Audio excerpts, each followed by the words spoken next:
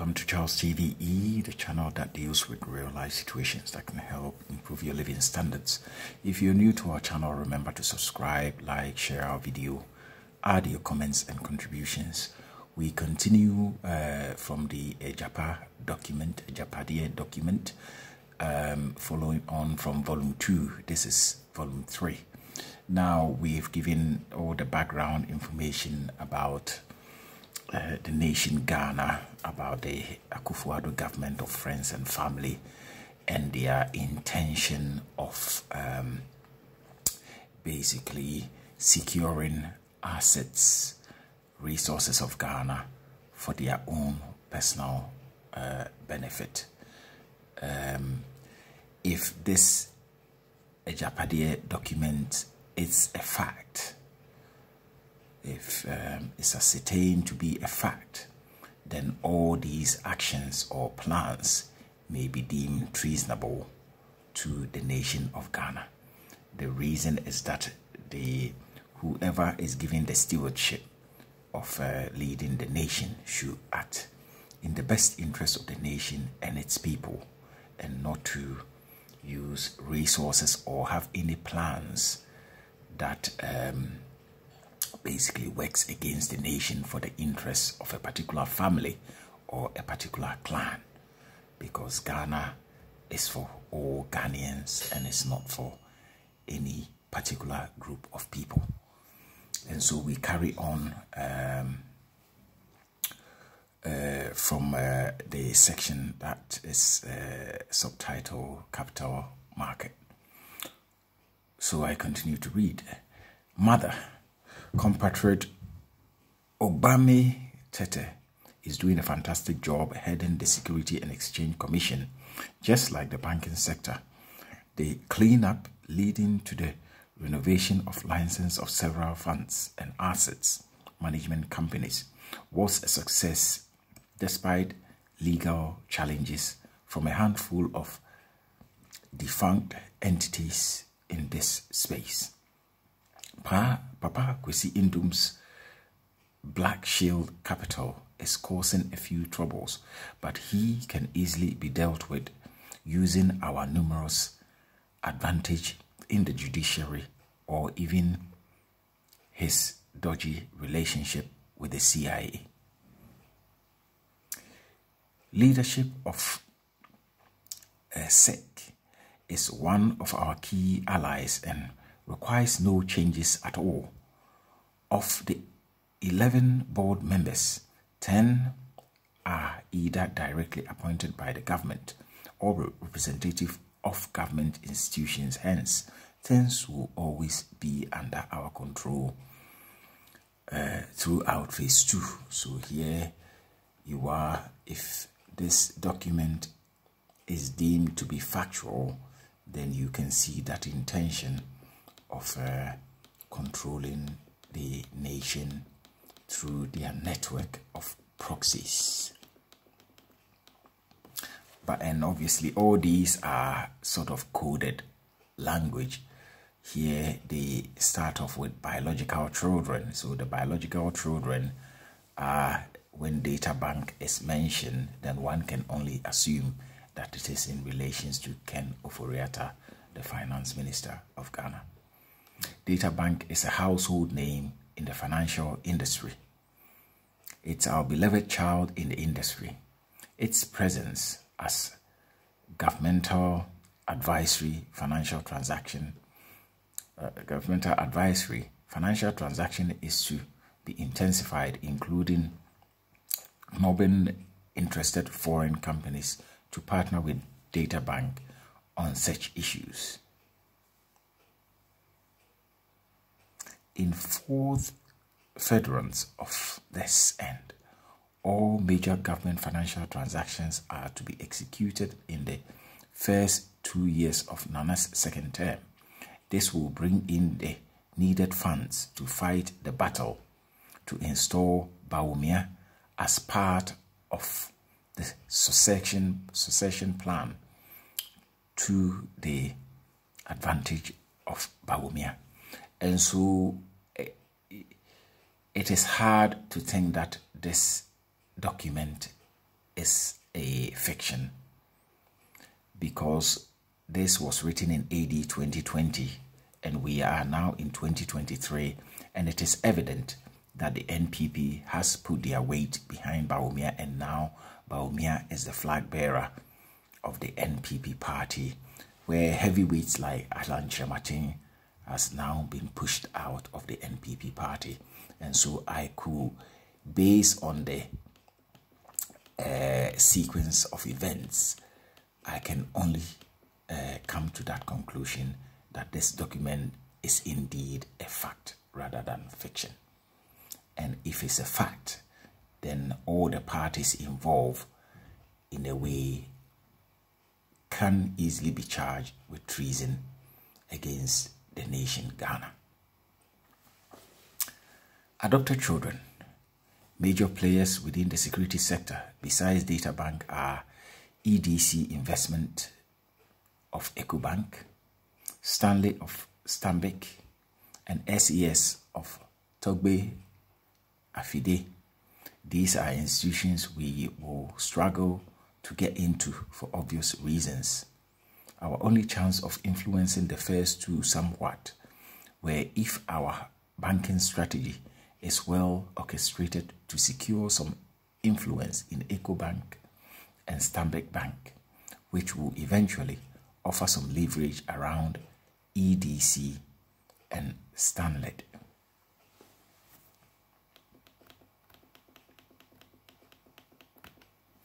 Regarding SAS, all efforts should be made to weaken it by using our foreign friends to offer juicy fund-asset management roles to keep personnel within SAS in order to tempt them away from that setup, thus weakening its ability to compete effectively.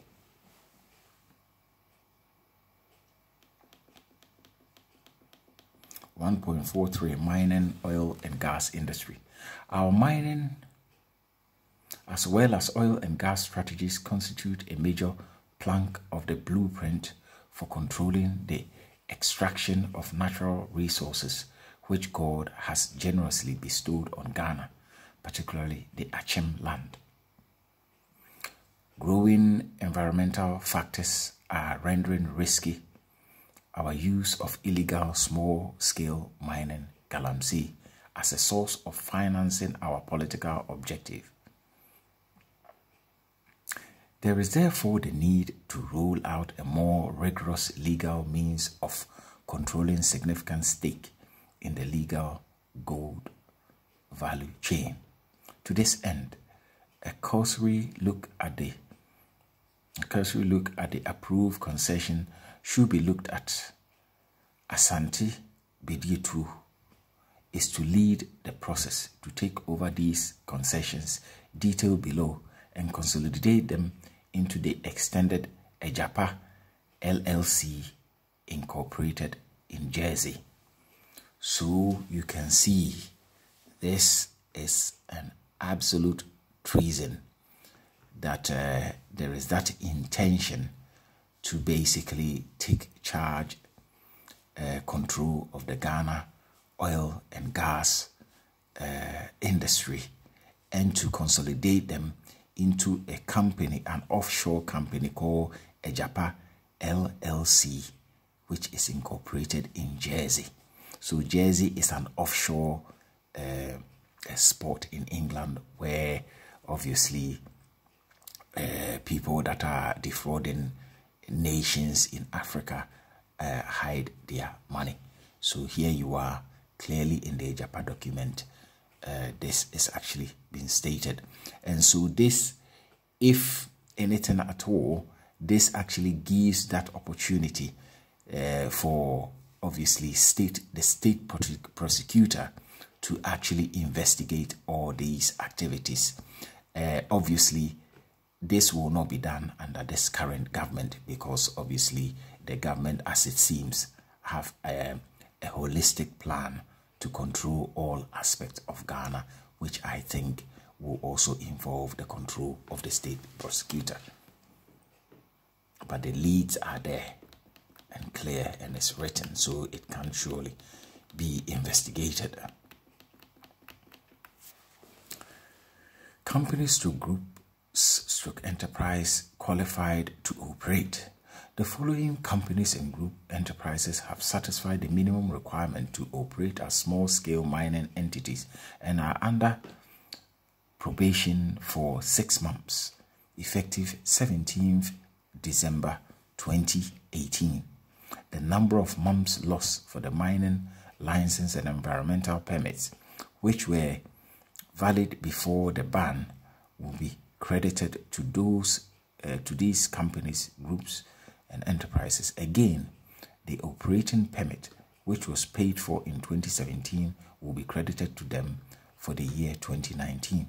By Friday, 29th March 2019, each entity should have an insurance policy, tax identification number, and social security number for all its employees.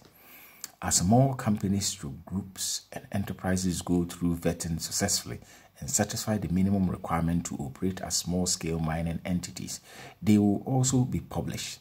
All licenses issued on or after 1st July 2016 are null and void. Affected entities should contact the IMCIM from 14 January 2019 and federal. So these are the illegal, well, basically, should we say the illegal or small-scale mining companies, and obviously this is a big deal, i.e. on Galamsey. So obviously with the Galamsey destroying the land of the nation and also the water bodies in the country, there was that noise made by the president of Ghana that Galamsey needs to be stopped, and yet you can see there are a whole host of companies listed here, small-scale companies that are basically issued licensing to operate in the small-scale mining industry, which is the Galamsey in Ghana. And as it was mentioned earlier, these are to be done to basically facilitate the funding of the party political finance or funding. So you can see lots of concessions in Etiwa, which must probably be in the eastern region of Ghana. So we continue to, I mean, these are all somewhat relevant. So there's Bebieni Awaso Bekwai region, where obviously you can see there are various allocated companies. So this is a big deal.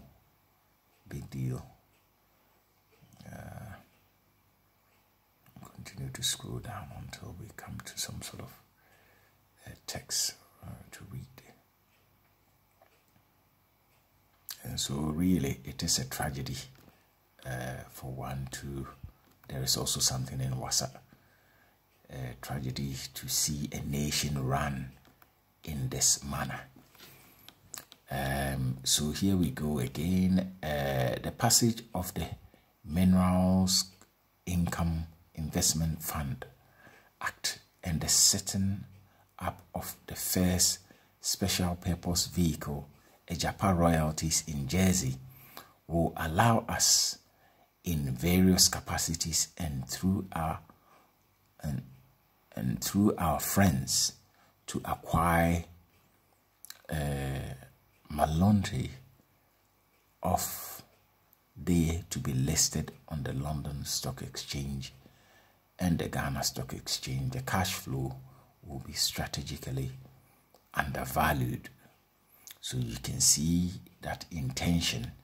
And so this is a minefield for any sort of investigator, that is if there should be a change of government and these matters needs to be investigated. The leads are very clear, and as it's stated here that the AGYAPA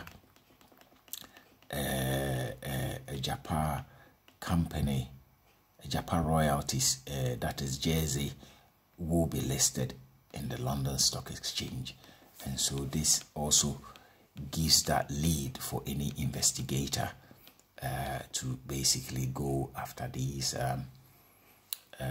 these offshore companies. So the Ghana government or the nation of Ghana can actually sue to recover these companies, these offshore companies, as the assets and the funds in these companies are actually assets for the nation of Ghana. Undervalue, so they basically intend to undervalue to maxi measures return. We will get a share of the money raised through IPOs on the two exchanges through pay-way payments by contractors who will work on the funded project. We will also get shares of the dividend for our equity holdings in the SPV. And so one remembers when the current president took over the nation in 2016, he took such a long time to appoint his ministers and the people that he was intending to work with.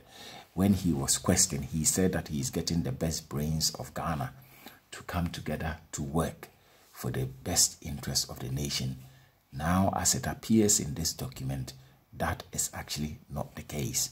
He's basically gotten his people to work for the interests of his own clan, the Akyem clan, and also for his network of family and friends.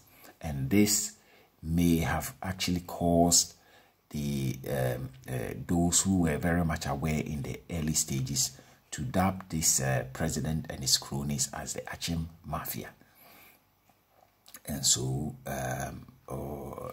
you know, it is obvious that the contents of this document actually confirms it, that is, if it is deemed to be factual. The funds raised will be used to finance the setup of mining, I'm assuming that's mining, companies by our allies. The Minerals Commission will be pushed to issue licenses and good concessions to these companies. This will effectively transition us from galamsey mining to legal mining licensing companies. Future inflow from these entities will be invested in additional companies to be strategically positioned along the precious minerals chain. I'm assuming that is what it is actually reading. And so this is I mean, the more you read this, you see that this is actually is high treason for any government that is entrusted with the stewardship of the nation to work in this manner, which is totally against the nation and its people.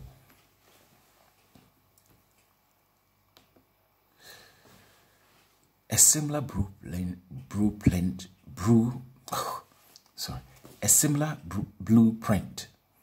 will be replicated in the oil and gas sector, which will also commence with the setting up of SPVs using petroleum revenue that currently flows into the consolidated fund as receivables to be mortgaged.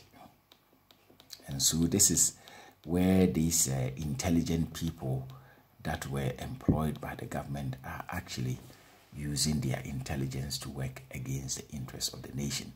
The technical team led by Mother Oforiatta should further evaluate the following details under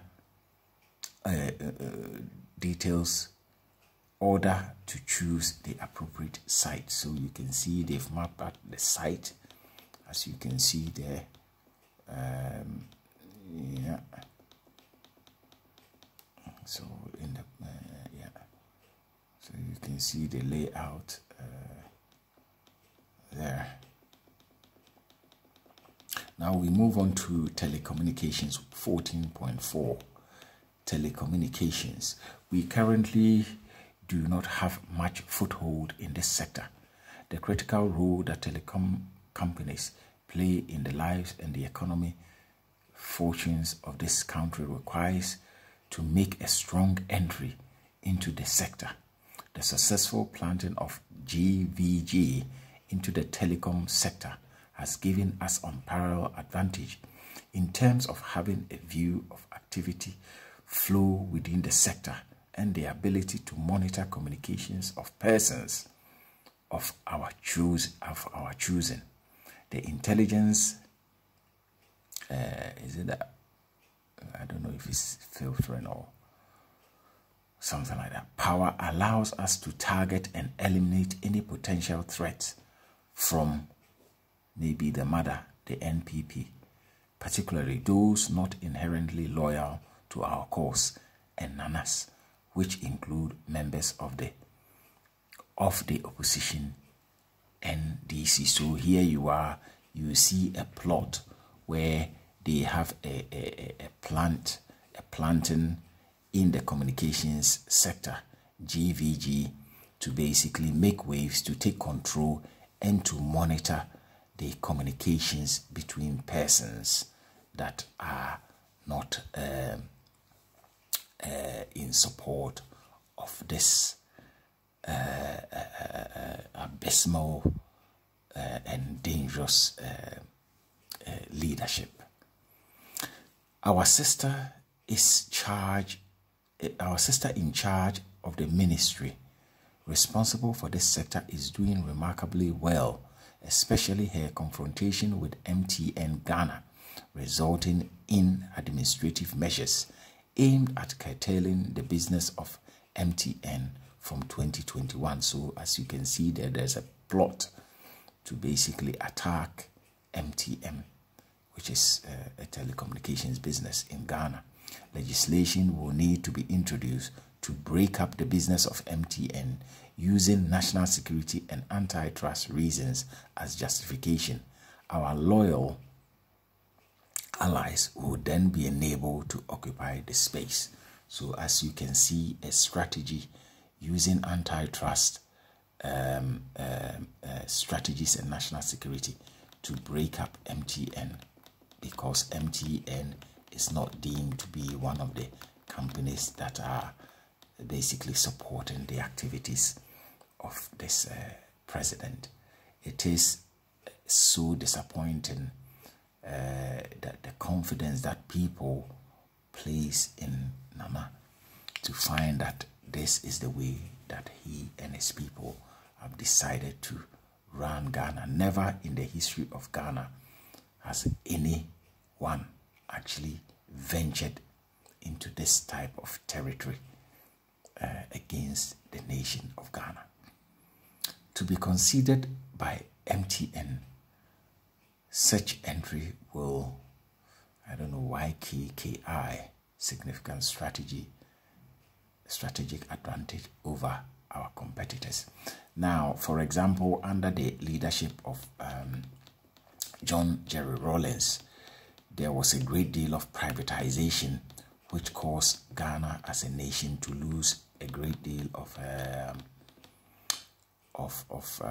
its assets. But in those times, these were influenced by the IMF, who were giving loans to Ghana and actually giving that conditionality for Ghana to sell all state assets, for which it is only obvious that they would have been acquired by multinational corporations and also powerful political leaders in Ghana. So this was the first time that Ghana's assets came under this level of attack.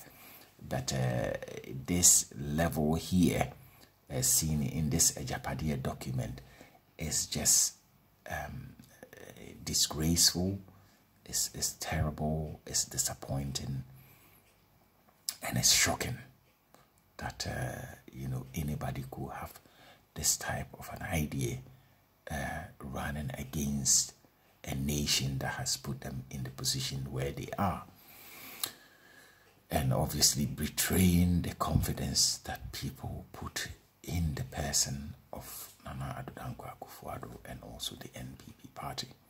The political terrain. As we make the final push for the ECB in the Electoral Commission registration, it is not to roll out final onslaught to ensure that NDC eventually becomes a fringe party, whereas we do not expect the Electoral Commissioner herself to cripple the NDC. We could deploy the other non-EC functions such as the maintenance of law and order, using our people within the security agencies to frustrate the it's probably the NDC, or is said NOC supporters. I think it's NDC supporters from either registering or voting. Brian looks like a champion will be key in this endeavor. Before then, we must have a critical evaluation of our strengths and weaknesses in order to do well position for the task ahead. So some aspect of it is not properly written, but we try to make sense of it. The party. The youth and women wings of our party remain our weakest link. Every effort must be made, therefore, to get our national organizer to fill in the gap. Same apply to getting Ursula to assist the women's wing. The standard tag on Nana Addo seems to be a perfect description of who he is.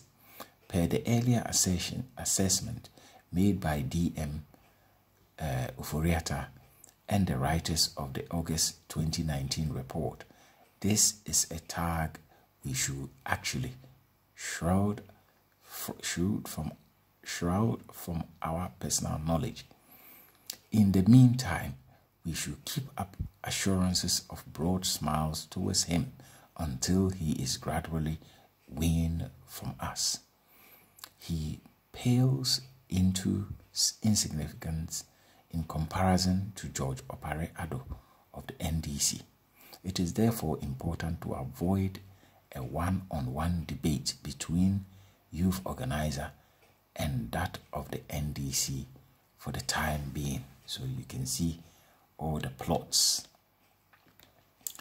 And we have somebody here by the name of Ken Awapon, a very good asset. The party must, as a matter of need and plausibility, defend him going into the 2020 election. He has the utmost control over our election troopers and all the former criminal elements who are proposed for the final push. In addition to his deep pocket, his financing of the grassroots affirms our their need of him at all costs in the 2020 election, while conceding his magnanimity towards the base, his trenchant for being a loose cannon in attacking persons who should be left alone is something worrying. Assault must eventually be weaned off or something like that, as our project reap dividends to need less and less of his funding. His self-confessed unbridled quest for personal wealth is a potential threat to causing us to suffer needless exposure. It is important for a dossier to be prepared on him and deliberately leaked through our friends in the opposition, who will call for his prosecution. Colonel Opoku is to reuse the 2016 plan and progress to his dossier for his purpose, but should not be filed under any official seal. Now, this is just so bad that it really is like a gang. It's like a nation run by gangsters. This is disgraceful that such wicked plots could be carried out against persons when actually the attention of the leadership should be towards the building of a nation and her people. How can anybody develop a nation if this is the way that resources are being used? Samuel Ewuku, savory good material with excellent political, I don't know if it's NPP should be acknowledged, or I don't know what that actually means, but something should be acknowledged to him. Repeat his effort off to the ground to mobilize the youth. It is, however,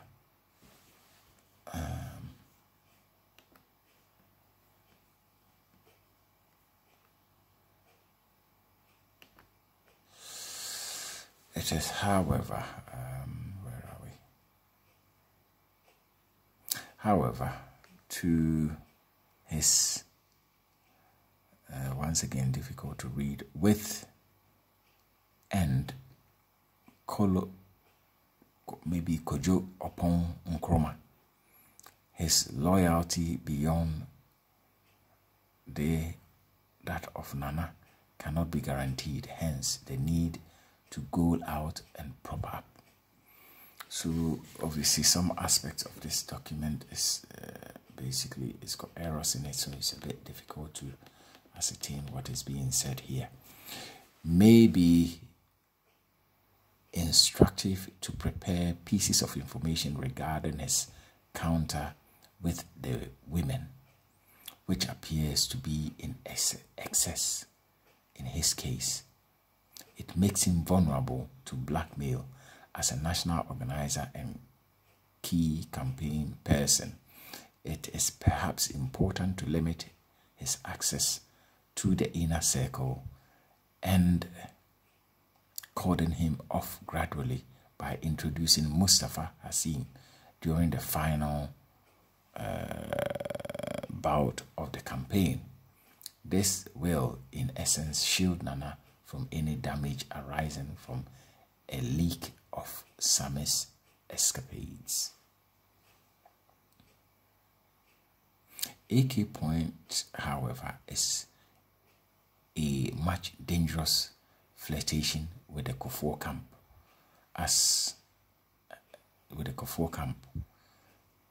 and which raises serious questions regarding the need to contain him.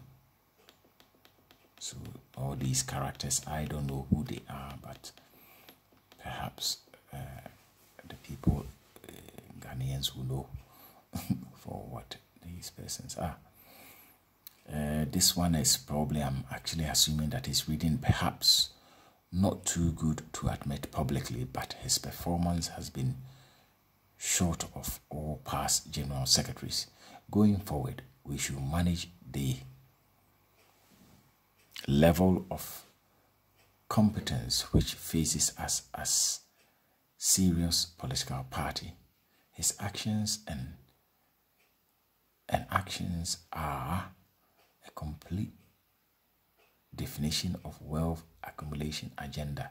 His blatant involvement in Galamsey in Wassa, if found, could be an embarrassing state of affairs.